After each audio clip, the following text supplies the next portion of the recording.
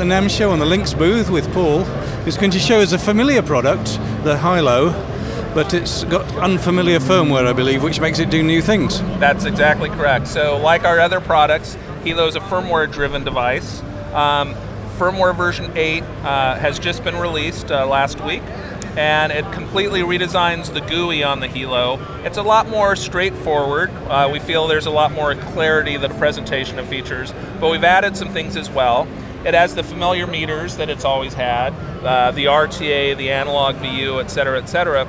The most innovative things we've added is now it can function as a monitor controller, so rather than go out and buy a dedicated hardware monitor controller, that functionality is built into the Hilo. Another feature that a lot of people had requested that we've produced as well is a master control. So you have various outputs, you know, we have a monitor out, a line out, AS outputs, headphone outputs. Now there's a volume control on top of all that, so you can reduce the level of all of them. So someone who's doing maybe surround work and they're using a variety of outputs at the same time, it's a way to manage all that from one place. So no differences to sound quality, that's all set in hardware, but in terms of functionality, it's just easier to use, and we've added some, I think, very important features to it as well. So is that a charged download, or do existing users get it for nothing? How does that work?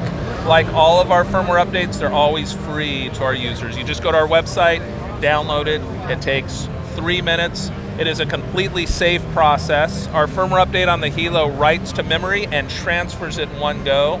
So the only thing that could go wrong is if you pulled the plug during the transfer. Even if that happened, there's a whole nother PROM on the main board. You just jump over to that and start over again. So it's literally a risk-free process to update the firmware. So that's right on our website for anyone to download that owns a Hilo. Thanks for that, Paul. You're quite welcome.